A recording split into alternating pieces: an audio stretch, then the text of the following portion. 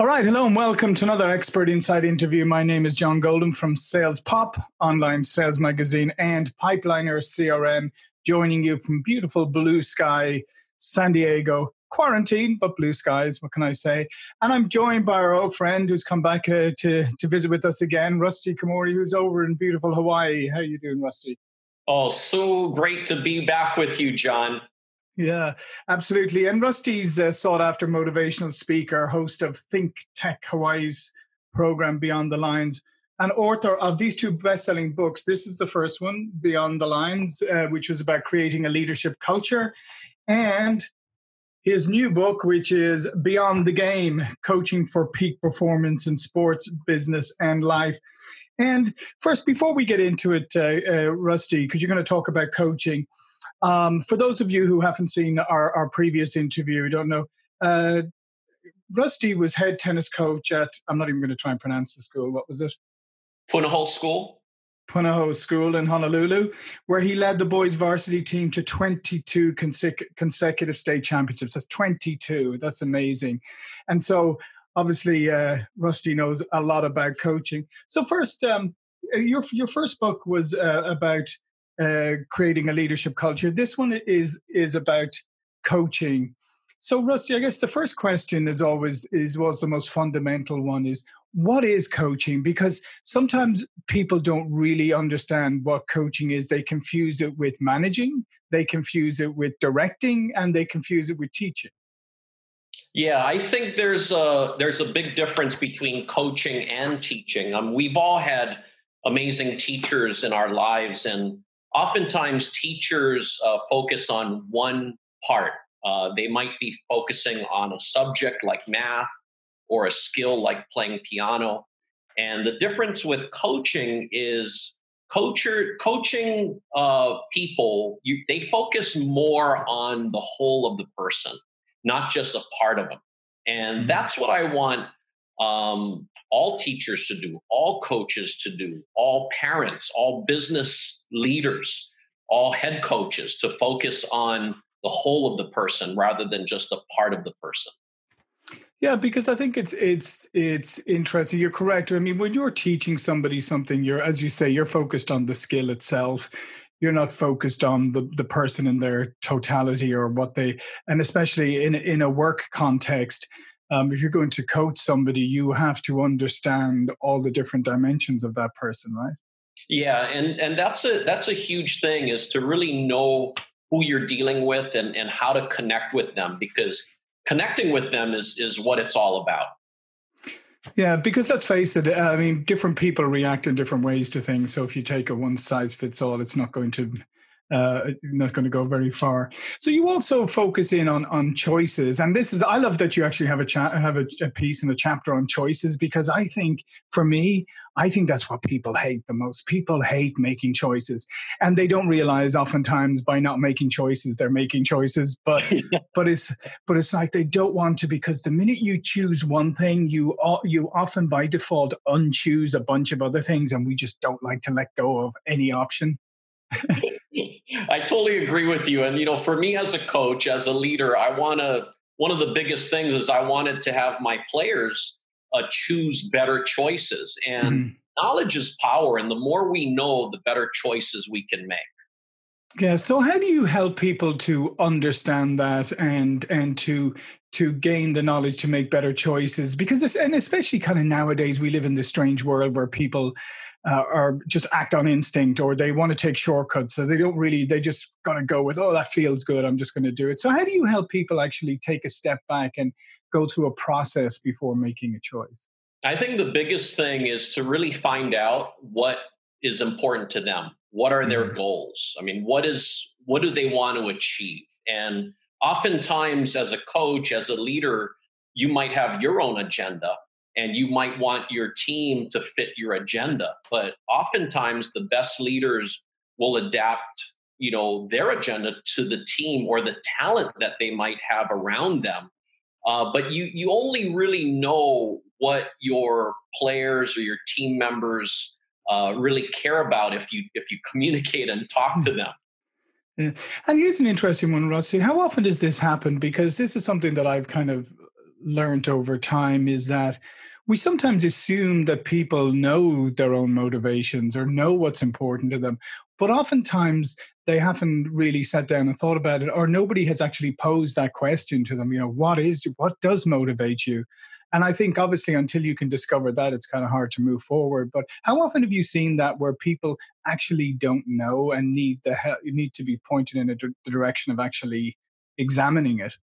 That's funny you bring that up, John, because after we would have our tryouts, I would Mm, meet with each person individually.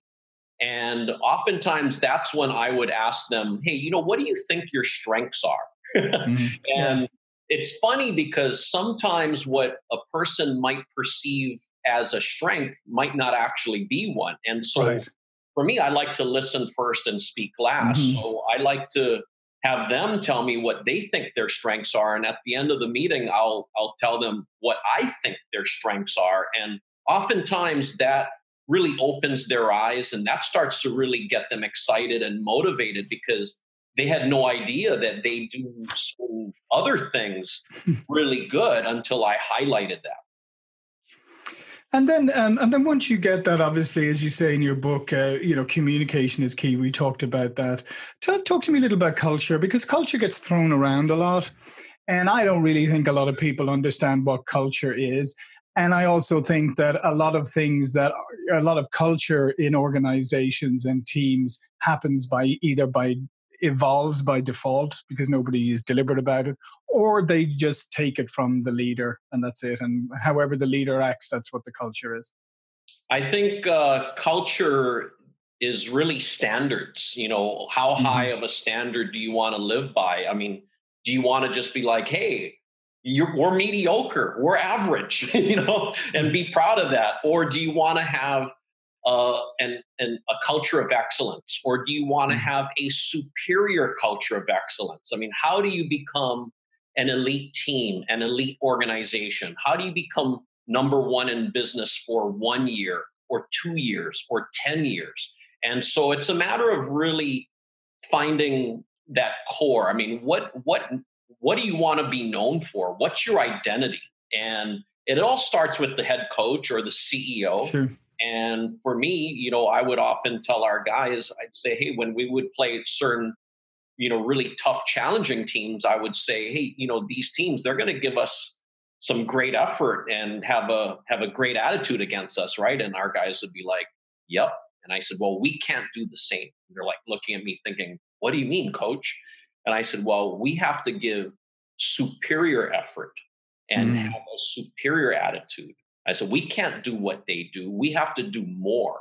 And I think when you do those things, that becomes your culture. And when Hmm. you, as the leader, starts to, explain why you're doing it, communicate why you're doing certain things, share with them what you're thinking, what you're feeling, then you avoid a lot of misperceptions and misunderstandings with your team. And then that becomes a culture. It becomes very contagious. And it's Hmm. it's good to hold yourself and others, with a higher standard. And for me, I would tell my team that, I'm going to hold myself to this high standard and I expect you to do the same. And it's something that really went hand in hand. Yeah, and I love what you said there about a culture of excellence and results, etc. Because I hear a lot, especially now that during this pandemic crisis, where there's a lot of organizations have been forced to work remotely. We are fortunate; we've been doing that, running largely a virtual organization for about 6, 7 years, and we made that as a strategic decision, and we actually find it better and more productive. But I hear this thing about, oh, but it's so hard to build culture when people aren't in a building or in a physical location together. And I go back to exactly what you said: is culture isn't based on proximity. Culture isn't based on having parties or everybody wearing orange t-shirts or whatever it is. Culture is based on having a shared understanding, a shared expectations, and a shared understanding of what is expected and the results, and then having a results culture. And then people will work together and build that, regardless of whether they're virtual or physical. They'll build that together because they know the standards, as you said, that they're expected to reach. Yeah, when you're on a team, you are a reflection of your team, and your Hmm. team is a reflection of you. And I would often say that we can do 99 things right. If we did one wrong thing, everyone would only remember that one wrong Yep, thing, that's for sure. especially when you're in the spotlight. When you're number one, everyone is Hmm. gearing up to try to take you down. So I would tell my guys, it's a privilege to be in that situation. And think about how many other teams would love to be in our position. So we can never do that one wrong thing. So let's talk. You have one of the keys here is physical, and that might surprise people a little bit in terms of if they're it's not if it's not a sports team, it's a company, it's a team within an organization. Tell to me a little bit about why the physical is still very important. Yeah, so the physical part it's actually two parts. It's you as a leader and you as a team. And so Hmm. for you in business, it's how good are you at your task? How good are you at doing what you do physically? Are you, if you're a leader and you're running a meeting, are you really, really great at it? Or are you Right. just average at it? I mean, that's a physical thing that you're doing is leading a meeting. I mean, are you inspiring people to really get excited to get things done? Or are they just thinking, when is this meeting going to end? Yeah, and I love that because I don't think people often make that connection between that these are physical activities or, as you say, like running a meeting or giving a presentation or whatever it is. These are physical activities that if you're not up to scratch on, you can have a detrimental impact. Okay, and then let's talk about the mental part. Yeah. So, John, it's amazing because since my first book came out and now my second book is coming out, I've been doing a lot of guest speakings for many businesses Hmm. and organizations, and a lot of them had hired me back to do a beyond the lines training. Right. And a lot of the training, I focus on these six keys for peak Hmm. performance. And when I'm sharing with them about the physical part or the mental part, they've never looked at things in this way. And they would ask me, a lot of these CEOs would be asking me, is this what you did? And I said, yeah, this is what I would do. And if you can do all six keys, to the best that you can, that leads to peak performance, which leads to winning. And the mental part is really about mental toughness. I mean, Hmm. mental toughness is the ability to create and maintain the right kind of, attitude, that right kind of focus, regardless of the circumstances. So if your coworker treats you badly, if you had a bad phone call with a client and they were really rude to you, regardless of that circumstance. So that's what mental toughness is your ability to focus, to go from one task to the next at that highest level of ability that you're capable of doing.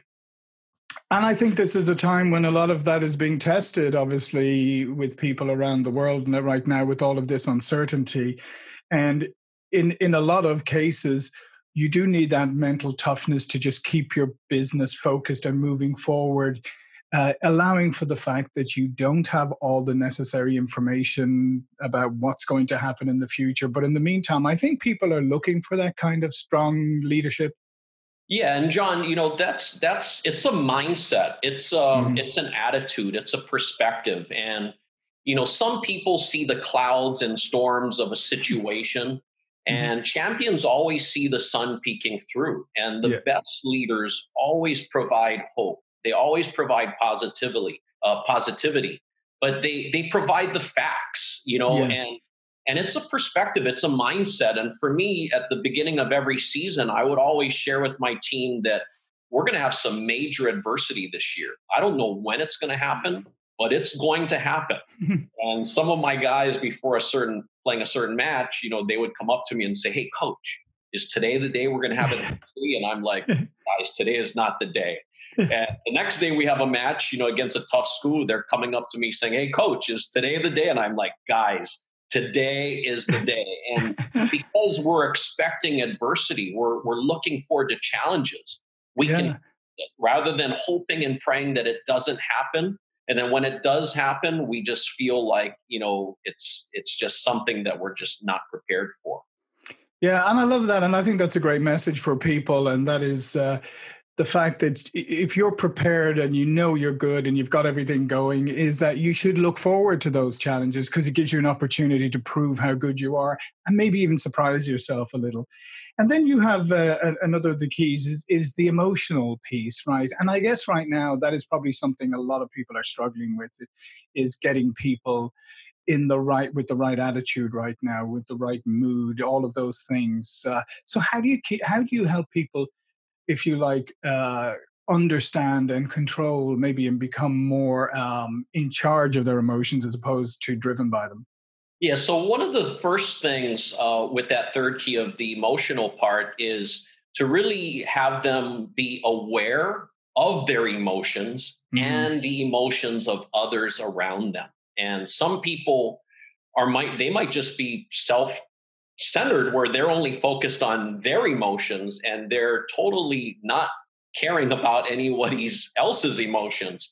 But to really help them understand that, to have the awareness, but to also let them know that decisions must be based on reason, not Hmm. emotion. So many people make irrational, emotional decisions, which really comes to bite them, sooner or later.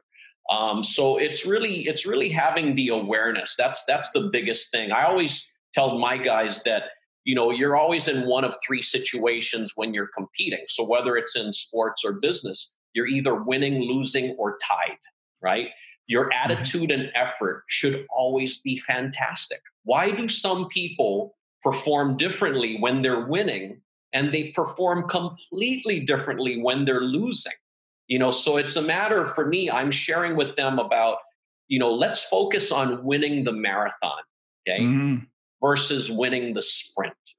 So Yeah. if we win the first set, that might be winning the sprint. Well, that doesn't guarantee that we're going to win the match. That doesn't guarantee we're going to win the marathon. Same Hmm. if we lose the first set, we lost the sprint. Doesn't mean we're going to lose the marathon. So I want everyone to compete and perform the best that they can every single point. Go from one task to the next, from one meeting to the next, to the best that they can. And if they can do that, that leads to peak performance as well. Hmm. Yeah, and I think that's great advice, particularly now, is that you have to put one foot in front of the other and do it to the best of your ability right now, acknowledging the fact that we don't know. There's a lot of unknowns out there. But what's your choice? Your choice is, as you say, maybe you lost the first set. What's your choice? Like put down your racket and go home, or feel sorry for yourself and go out and lose the second set even by even more. No, you have to pick yourself up, put one foot in front of the other, and say, okay, I'm going to do the best job I can, peak performance, not knowing where this is going to lead right now. But for now, I'm just going to keep moving forward. Yeah, and John, it's all about controlling everything you have control of Yeah, and not worrying about things beyond your control. So exactly. with this coronavirus situation, people have to really think about necessary stress versus unnecessary Yeah. stress. What are things that you have total control of versus things that are beyond your control? Hmm. And if you can do that, whether it's in business, sports, or life, it's going to help you tremendously. Yeah, and I think that's a great point to end on here. And I'd like actually, you've got one last chapter here, inspiring hope. I just wanted to touch on because I think it's a good message for now. But to your point, I think even putting the pandemic aside right now, even at the best of times, people do spend a lot of time stressing on external factors of which they have zero control. Right? I mean, if you're in a small business or in a business and you're stressing about the world global economy, right? Well, the world global economy is what it is and it's going to go where it's going to go. And you're stressing on it's probably not going to have that big an impact on it. But you can control the factors around you. And I think now is a good time for people to remind themselves. But let's talk a little bit about inspiring hope to finish. Yeah, for me as a coach, again, when you're playing somebody, you might play somebody better than you, Hmm. equal to you, or lesser than you. And If I have a player on a court that's playing somebody that's better than him, okay, how can we win? How are upsets? How do Yeah. upsets happen? Okay, so for me, I would share with my guy, hey, you don't have to be better than your opponent at everything. We just have to figure out one situation that you're better at and do that one situation over and over and over Right. again, first point to match point, and that's going to give you a chance for victory. And so even in businesses, when I'm having a lot of meetings with these CEOs, I'll ask them, hey, what's that one thing that you guys do really well? And rate that from 1 to 10. And I find it surprising that the one thing that they think they do really well, they might only rate it a 7. And Right. I'm Right. Yeah. rating it a 9 or 10. So they're like, Coach Rusty, how can we improve on that? Yeah, because if you're rating the best thing you do at a 6 or a 7, that's not very good. You're not very good at your best thing. But I think that's great. I do think that's another important message for even now and just in general times as well, is that not to always look at it. Say you're competing in business, you're competing against the 800-pound gorilla in the market, right? You could just always throw your hands up and say, well, I'm never going to beat them. Or as you say, you could say, well, I overservice my customers. They don't really pay that much attention to them. I've got an advantage there, right? I've got an advantage that I can push. I can just overservice everybody and have people so delighted that they go, yeah, I can live without some of the things that the 800-pound gorilla brings because I like the way you treat me. Yeah, it's just believing in yourself, and as a coach, as a leader, really inspiring hope in your team that they can find a way to win. Mhm. Everyone's capable of doing so much more than they think they're capable of doing. And it's the leader's job to really open their eyes to show them that, hey, you can do that. There's a chance. And if you feel like there's a chance you can win, hey, you have that chance versus thinking I got no chance at all. So, Yeah. that's just a great lesson in life is, if you really think you can, you have a chance. Yeah, and I think that's a great message for everybody right now is that it's not sticking your head in the sand or being unrealistic. There is optimism and hope generates a certain energy, and it often can make you think more clear with more clarity, so you can actually find the way forward. So I would encourage people right now, even at this time when things are tough, is like be optimistic and be positive because it does create an energy and it will help you get through this because sometimes you don't know how you're going to get through it, but having some optimism and positivity will help you find that way. Yeah, just think about what losers do. Okay, when losers lose, Yeah. oftentimes they were negative, they were doubting themselves, they were Mm. getting irritated and frustrated. But I challenge my players to do everything that helps you win. Do what champions do. Okay, so if you can be positive, if you can be smart, find a way to work hard, find a way to tolerate things, to persevere. That's when you win. That's when you become a champion. I don't Yeah. know of any champion that's just negative and pessimistic and just like not fighting hard, and they're not going to become a champion. Yeah. Well, it's like that. It's like when somebody like that does actually lose a match or something. What do? They go away and they try to learn the lessons from it. What does a loser do? They go away and they say, "Well, the umpire was against me. That ball was in. That guy, he's on steroids. Whatever." Excuses. Yeah, the excuses they just keep coming, and champions they don't make any excuses. They Yeah. often say the best excuse is the one we never make. Yeah, there you go. That's a perfect place to finish. So again, just before we go, Rusty, just tell people a little more about the book and where it's available. Well, so Beyond the Game is my new second book. It's the Mhm. sequel to Beyond the Lines, and it's available on Amazon and Barnes and Noble. And I hope everybody enjoys it. I mean, I know it's highly anticipated with a lot of CEOs who have bought the first book and using the first book as a training tool for their Yeah. companies with their employees. And I know that they're excited to do the same with the second one. Yeah, and I highly recommend it. And it's really nice. It's a nice length. There's no excuse, right? There's no excuse for you people with short attention spans, or people say, "Oh, I can't read something." It's nice length. It's got some great stories in it, and it's got some great pictures to actually show you some of the people Rusty's worked with. So listen, Rusty, as usual, this has been fantastic. My name is John Golden, Sales Pop Online Sales Magazine, Pipeliner CRM. All of Rusty's information will be in his bio below this. So please click on his books. And I'll see you all for another interview really soon. Thank you.